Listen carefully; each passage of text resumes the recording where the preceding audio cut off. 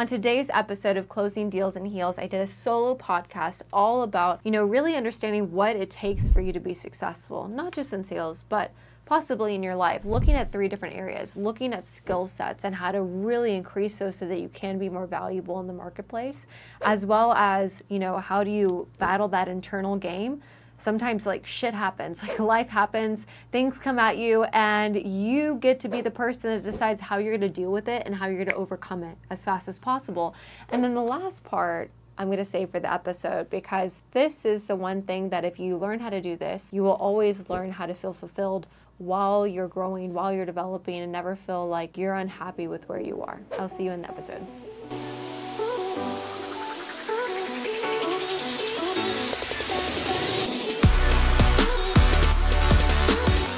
Hello and welcome to another episode of Closing Deals and Heels. I am your host, Kayla Hodges, and today we're going to talk about how to not lose your ability to really want to be successful in your life. And typically we focus on sales, which we will go in a little bit today. But one thing that I was asked recently was hey, how do you not lose your determination? How do you not lose that ability to keep going after what you want? And that's going to come in several different facets. One being possibly when you hit a little bit of success, how do you not get comfortable to wanting more? And then number 2, if you're getting a lot of failure and things are not working your way and you're trying, and you're not seeing the results that you're wanting. I don't know if you've ever felt like that. How do you keep going? How do you keep going? And I think that this really boils down to 2 aspects of, especially being a woman in a sales position or a woman in a business position, your skill level, right? As well as your grit and your mindset and how you are viewing yourself. I think that it's at a constant side by side moving towards one direction together versus looking at only one aspect or the other. And I think that that's different for women versus guys. Guys, I've heard so many people that I know that are extremely successful that are you don't need to wake up and do your morning routine, and you don't need to make sure that you're, listening to meditation and doing all the things mindset-wise. You just get out of bed and you just go and you put in the action and you put in the reps and you just get it done. And as much as I do agree with that, I also think that sometimes as women, we take things a little bit emotionally more than possibly some guys out there. And we have to really understand how to fight this inner game that's inside of us so that we can show up really powerfully on the outside. And that's by never, ever losing that hunger. Your hunger to want to become more, your hunger to want to learn, your hunger to want to grow, that hunger to want to give, the hunger to want to serve. I heard that from Tony Robbins this morning. I was listening to something at the gym, and that kind of pattern interrupted me because, of course, I want to have that hunger to grow, to become more, to make more, to be more, to learn, to grow, right? Aspiring that way. But when he added hunger to give and hunger to serve, it made me take a step back and look at all of this together. What if instead of just looking at becoming successful as, hey, I need to develop skills, and hey, I need to battle this inner game, I need to make sure I battle this mindset, battle myself, battle my emotions, battle all these things that are coming up, what if it was also possibly this inner drive to give back and an inner drive to want to serve others and want to make a difference in this world? I think that we all have gone through bad things in our life so that we can grow and learn lessons. But I also think that it's possibly so that we can give back and make a difference and be able to help others that, don't have that information yet, don't have that knowledge yet, and to be able to support them as well. So we're going to talk about that a little bit today, of some tools and stuff that you can use to just kind of give yourself a reality check really fast. Because I think sometimes we think that we're doing really great, but it's not until we take a big step back and we look at ourselves and we're am I really on track right now? Am I really on track to be able to get what I want? Am I really on track to be happy? Ooh.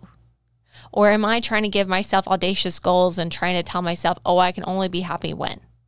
So how do we check ourselves? How do we know whether or not we are okay? How do we know whether or not we are on the road to success? And, success is very, very different from all of us. Maybe your definition for success is very different than mine. Maybe somebody's definition of success is to be a really great mom, and that's all they want to do. And I think that that is absolutely incredible because we need people like that.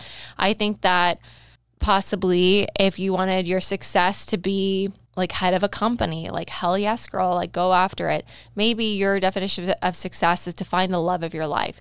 Maybe your definition of success is to make X amount of dollars a month, X amount of dollars a year. Like whatever it is, that is your desire. And there shouldn't ever be anything wrong with having the desires in your heart and going after the desires there. So if we want to take a step back and look and see if we're on track or off track, we have to get really freaking clear on what the hell we want. And sometimes we think we know what we want and we're going towards one place, and then we possibly feel a little lost. A little like we're going through the motions, like it's Groundhog Day and we're living the same day over and over and over again. And possibly one day we might get to where we're wanting to go. And I'm telling you that as much as that helps with the grind and pushing and pushing and pushing, sometimes we do have to take a step back and be like, is everything I'm doing really getting me towards where I want to go? And am I really clear on where I want to go?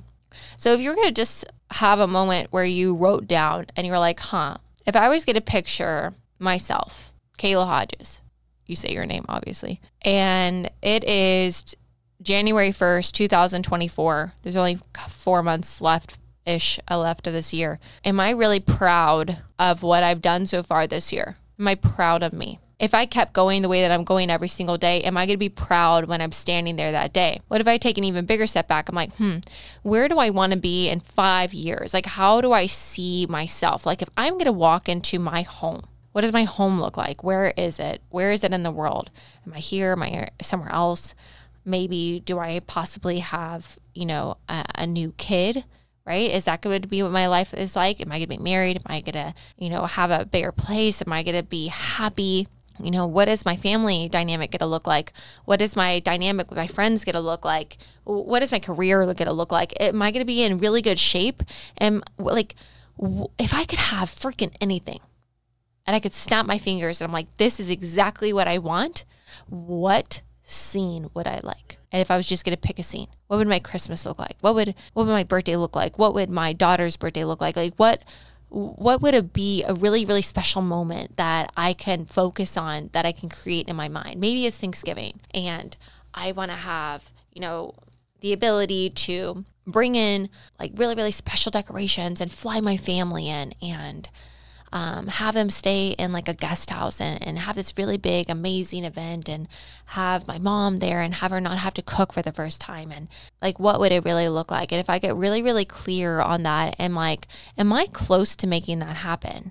Like reality check. Am I really close to saying, yes, you're on track. That's going to happen. Like 100%. I have no doubts in my mind. Or does it possibly feel really far off? And if it feels really far off, like what about me is not willing to get uncomfortable to do the things that are necessary in order to make that happen? Okay, so now I'm going back into the two facets here. Number one, my skill level. And then number two, my mindset and my determination and the willingness I have to get over my own shit so that I can move forward to it. So let's look at skill set right now.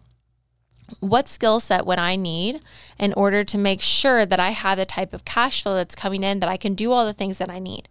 Okay, if I really looked at it, maybe I need to grow more in X area and Y area. Okay, so if I know I need to grow in those areas to obtain those skills, where can I go? Who can I surround myself with?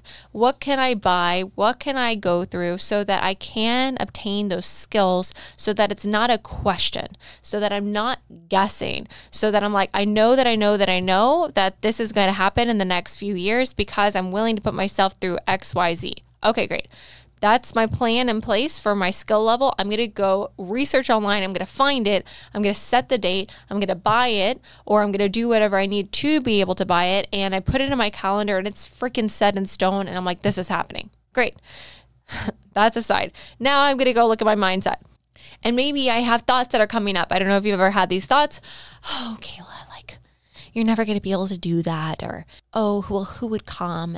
And again, this is all a very hypothetical scenario. I'm just making these up. But what maybe I'm telling myself, I'm not good enough, or that would take too long, or maybe that happens for other people, but not for me. Or, oh, are you really thinking that this would happen or this would happen? And I start doubting myself. So like, what the hell do I get to do in order to remove all this chaos that's going on in my head so that I can be really clear and focused and do what I need to do in order to obtain the skills so that I can be more valuable to the marketplace, so that I can make more money to be able to do what I want? Okay, so the first thing I get to do is I'm going to look at who is influencing me negatively.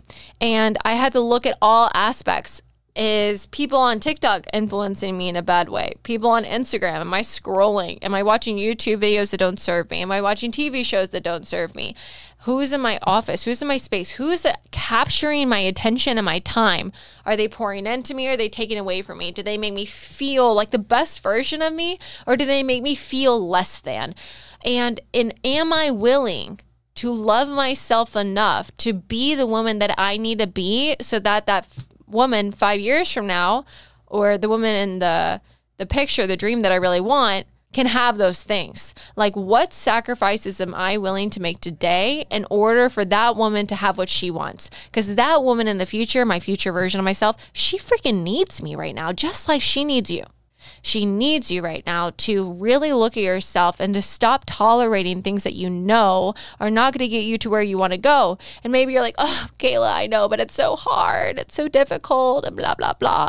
And trust me, from somebody that has had horrific career choices in my life, horrific relationship choices in my life, like, sometimes it's really hard to walk away from things when you have loyalty in place and you care about people. But it's like, how much do you love yourself in order to go after your dreams? Because no one is going to do it for you. You're the only person that's going to make it happen. And having a willingness to have like a little bit of a cleanse. Maybe you can be with somebody for a day, but you can't be with them for a week. Maybe you can hang out with somebody for an hour, but maybe not a day. It's like, how much do these people influence you? How much do these things influence you? And are you willing to do a cleanse on your life right now in order to go after what you want? So number one is removing things so that you can add.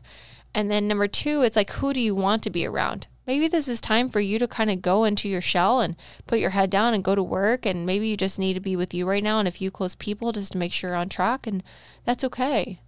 Maybe it's possibly time for you to start pouring into your mind, listening to things that serve you, listening to possibly even this podcast, right? And giving a new perspective on things so that you actually can start building up some muscles in your mind, building up some muscles in your heart to be able to know that you're putting good stuff in, because whatever you put in comes out. My mom used to tell me as a little girl that you're walking around with a big basket on, and every person that you encounter, everything that you watch is like you're putting things in your basket. And whatever you do, whenever you talk to people or you go throughout your day, you're taking things out of your basket. So it's like whatever's being poured into you right now is going to be coming out. And sometimes you don't realize how subtle it is until you realize that you're complacent and you're not happy, and the people around you are the same, and they're consistently complaining to you or telling you things that don't serve you, and then all of a sudden you're acting like that and you wonder what happened. Another way that you can get over stuff and move forward mindset wise is to have a few tools in your tool belt. Possibly understanding just that even moving your body helps change some stuff. Like, let's say you're having a rough morning, you don't want to get things done, maybe go on a 10-minute walk while listening to somebody motivational or something that can get you going. I love Eric Thomas. He's great. I always listen to him in the gym. He's a guy that's like, if you want to succeed as bad as you want to breathe, that's when you'll be successful. Oh, and I love him. I love his character and how he always is a representation to how he wants his kids to end up like. It's just so good. And he's always like pouring in my mind in the day. And so when I'm walking around, in the morning and I don't want to do anything, sometimes I'm like, oh, it's time to go to the gym, time to make some things happen. Physiology, moving my body is going to help change my mindset. So moving my body, right? Using language, listening to things that are going to pour into you, right? What language is coming out of your mouth? Your words are so freaking powerful. If you keep saying you can't, you keep saying, oh, it's hard, you keep like, it's going to be, because you're just reconfirming it in your brain over and over and over again. And lastly, what you're focusing on. And this is the hardest one to get over. Because if I'm focusing on things that piss me off or things that don't serve me, and especially if it's out of my control and I can't do anything about it, I'm going to be in a very depressive, frustrated state versus understanding like how to get myself out of that state, moving my body, focusing on things that serve me, using language that helps. And if I really can't get out of it, I'll put on music and I'll just dance around my house for like 5 minutes, just like getting it all out of my system so that I can focus on something new, because I'm in charge of me. And my future me needs me. And so last thing, going back all the way to the beginning where we were talking about serving and giving, I think that so many times we don't realize that right now, maybe a younger version of yourself wished you could be you right now. There's somebody out there that has less than you, that wishes they can be in your shoes. And sometimes we just take our life for granted. What could you do even today to make a difference in someone's life? Maybe it's just smiling at somebody at a cash register that hasn't had somebody actually pay attention to them in a while. Possibly it is for you to write a note to a friend, send a text message to somebody you care about, letting them know that you care about them. Maybe buying coffee for somebody behind you in a line at a coffee shop. Like, there's so many little things that we can do to really make a difference. And if you are in sales, or if you own a business, every single day you have an opportunity to pour into somebody's life. And it's almost your responsibility to show up and put your stuff aside so that you can be there for them. I don't care if you're in B2C, B2B, door to door, B2G, like, all sales is change. And if you have the opportunity to hold space for somebody or for a company and to be able to listen to the problems that they have and help them realize that they need to make a solution, and this solution changes the way that they do business or the way that they do something in their lives, like, you made a significant difference in their life. You help them change something. It's not about you closing a deal. It's about you giving them an opportunity to realize that they need to make a change. And you as a salesperson or as a business owner get to talk to people all the time. A lot more people than normal people do. You interact with people. Every single person that you run into is just somebody that has a big sign on them that wants to feel important, that wants to feel like they freaking matter. And if you just put yourself aside for 1 second and made people feel like they matter, it would change everything for you, because you start being in a position of fulfillment, you feeling fulfilled, and really starts putting you in flow, right? You start attracting the things you want because you're not doing things out of a scarcity mindset or out of lack or out of like desperation. You start doing things because you care, doing things because you want to show up powerfully for other people. So if you want to be successful, this all goes back to self-control and your willingness to do what it takes. I've never met anybody that's extremely successful that didn't have to work really hard to get there. It's going to take hard work in terms of actions making things happen, hard work in terms of working on yourself, hard work in terms of like making a difference in people's lives. I don't want you to end up financially successful and be freaking miserable. Like, that's not going to help you. If you can learn how to be financially successful and really make a difference in people's lives, you are going to be thriving and you're going to be happy. So if you're going to ask yourself, that future version of you, the scene that we created, what the hell does she need from you right now? Who does she need to cut off? Who does she need to make a difference in someone's life? Who can she make a difference for? How does she view herself when she looks in the mirror? How does she talk to herself? Eric Thomas said this the other morning. Will the real Eric Thomas please stand up? And he said it to himself. And I'm like, will the real Kayla Hodges please stand up? The real one, not the one that's scared, not the one that's frustrated, not the one that's not getting what she wants right now, not the one that feels like she sometimes fails as a mom, not the one that sometimes feels overwhelmed and freaking tired and like she's going and everything takes too long, the one that's impatient. No, Will the real Kayla Hodges stand up? The one that wants to make a difference, the one that wants to pour into people's lives, the one that really wants to take responsibility, be in the most authentic version of her, be transparent, be vulnerable, be open, to see women, to pour into their lives, to really make them feel like they're so freaking special and incredible and so worthy of every single thing that they want, which you are so worthy of everything that you want, and to be willing to do whatever the hell it takes to be that woman, to be the example, to pour, because it's my responsibility, because I know that there's something placed in my heart, like a calling in my heart of what I'm supposed to do. And I think that it's the same for you listening right now. What is placed in your heart? Where are you willing to go? Who are you willing to become? What are you willing to step into? Because the real your name needs to please stand up, because she makes a difference. She makes a difference in possibly her kids' lives, the people around her, colleagues, maybe people on Instagram. Like, there's always somebody watching. There's always one person that just needs someone to tell them that they got this. I've been on a rant today, but I think it's really, really important. If you want to be successful, get around people that are successful. If you want to be successful, stop being freaking mean to yourself and start developing some skills.